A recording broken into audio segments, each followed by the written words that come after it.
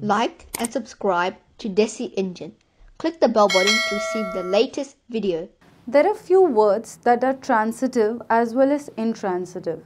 Let's take an example and then see how it works. John studies English. Here our verb is studies. When we put up the question what? Studies what? The answer is English. Therefore, in this sentence, the verb studies takes up the direct object English. So this is our transitive verb. Let's take another example. John studies hard. Here, studies is our verb, but it does not answer to the question studies what.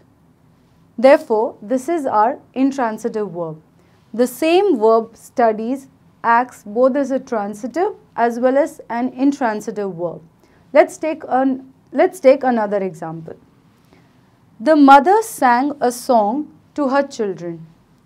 Here, sang is a verb. It answers to the question what? Sang what?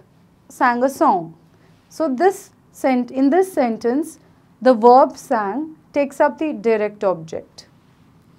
Let's take another sentence. The mother sang to her children.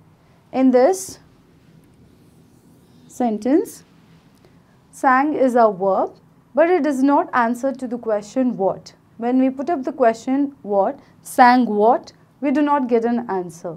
Therefore, here sang is our intransitive verb.